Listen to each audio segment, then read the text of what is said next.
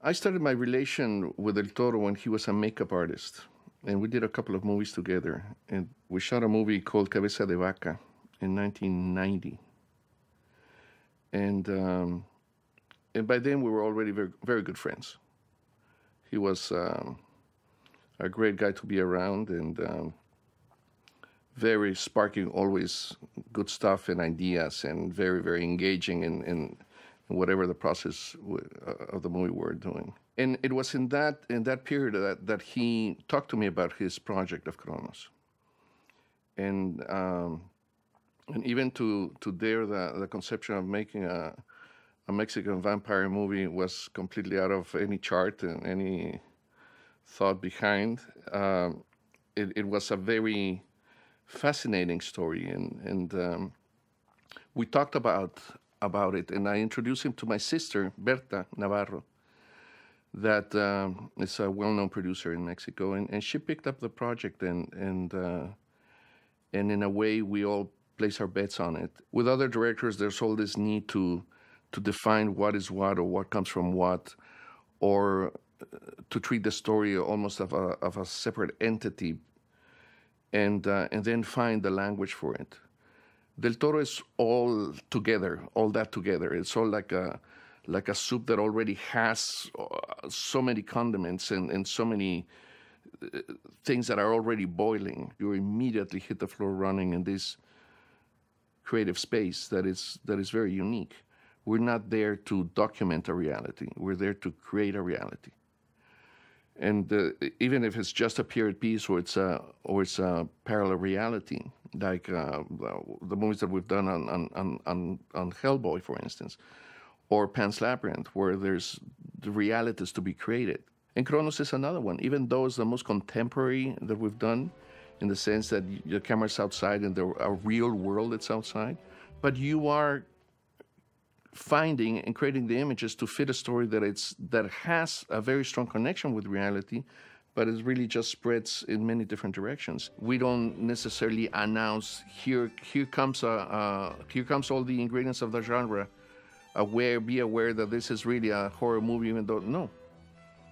I mean, the character of Cronos and his family are perfectly normal. They have their own life, their own little micro world, and they interact themselves, and that's the life they have. And slowly he runs into this thing by chance, and slowly we are venturing in a world that is completely unknown for the character and then for us. So we stay away from the recipes and the particular keys that will take you there in advance, but you discover them with him. So the images have to be there as bridges to bring the audience across this parallel reality or this alter reality that we're creating. And that comes basically in the beginning from the understanding of the story. Most of the work he does is work that he writes or that he adapts. So his thumb and his footprint is there from the very beginning. He's not only a guy with great ideas, but he's a very visual director. He can truly tell stories with images, and that's been the most important, and as he says, the banquet to have with him. And all the movies that I've done with him has followed that. He has a very clear idea of how to tell the story from the way he writes the script on. And so in that sense, there is a very very important first wave of how to do it from how the scene is approached. For instance, he's very good. He's an incredible drawer, and he does storyboards to an extent. And then he would show up at work with his book that he keeps. It's sort of a journal of the movie, and there is everything that he thinks about it. He writes it there, or draws, or comes up with a concept. In many movies, storyboards are handed to different storyboard guys, and they don't come necessarily from the creative core of the movie. In this case, it's completely the opposite. They're generated first by him, and it's completely linked to not only the story itself, but in the how to tell. And that's where the what I'm saying that the films are told with images is because the images are completely at the service of the story. Everything works like clockwork in his mind, and in in the way that the story is told, it is really a shot connects with another. The narrative is visual and not necessarily in dialogue. So it's a visual dialogue. A lot of that narrative takes place in the set. So we know that one shot is going to take us to another, and basically a, a very, very high percentage of all of the shots that we do are in the movie, and they're not spent in coverage. We do coverage when the scene sort of demands it. There's no way out from it, but but the film language, let's say, precedes the story, as opposed to find a way to put it together later. It's very well thought out. But my work is completely at the service of him and his story. It's very mixed with a very personal relation. So it's not. So we are like two best friends doing the work together. ¿De qué habla? Peel it off! Even though I had worked with prosthetic makeup before Cronos, there were always things that were added, and they were very circumstantial. They were never a transformation like this, and we had to address it in a very frontal way because we had very little opportunity to experiment with it. We were all sort of learning it at the same time, and but that was my first introduction to the world of makeup, and then what things were problematic and what things were approachable in normal lighting circumstances, because you do have to treat that.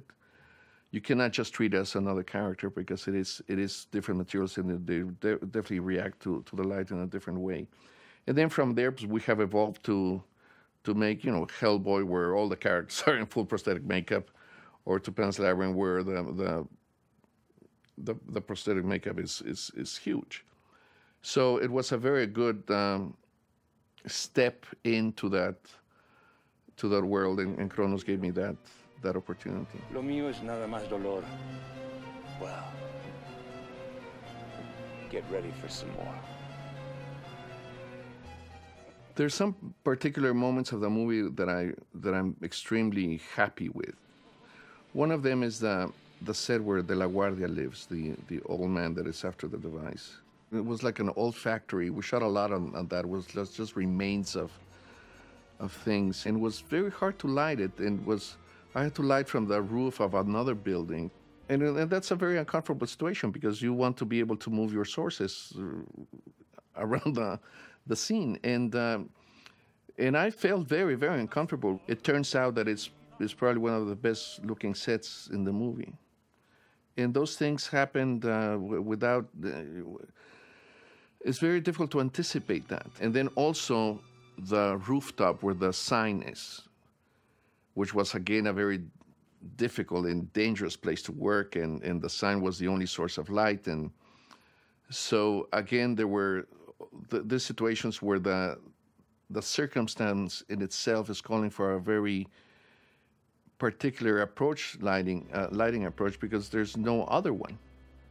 And those two I find them remarkable, and those two are the ones where I was probably more limited of all of them. So it turned out great, and I learned that I learned that the best way to really embrace a challenge is really by taking it directly in front and take a big chance, and we took huge risks on doing that. Very, very, very big risks, and they paid out very well.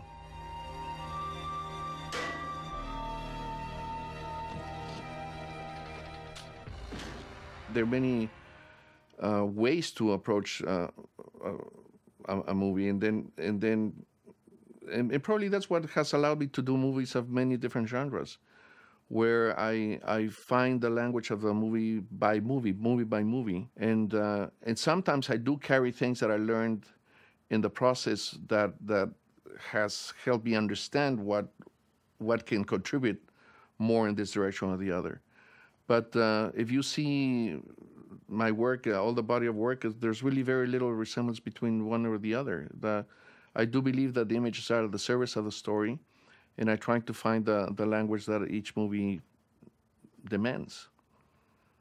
So in that sense, if I have a special filter or a special lens or a special way to light the night or the way to light, no, I do like the darkness. That's something that I have learned to do, where you have to light for darkness and keep it. I have many fights with producers about that I've some of them have won and some of them lost, but I have a very strong stand on that, and I do believe that we are artists at work and that we express ourselves through it, and it's a very it's a very personal and very important thing for us. When we're making Cronos, we're trying to preserve ourselves as filmmakers, and very stubbornly in a media in a country where everything was really clocked and was very difficult for us to pursue anything. What started there and went through all these other movies, all these experiences with him, and then going through Pan's Labyrinth and then winning an Academy Award from that, and it was never something that was in in anybody's plans or imagination. It sort of took a life of its own, and the process started breathing, and it's alive, and it's not over. I mean, the collaboration with Del Toro is going to continue, and we have still a lot of good movies to make.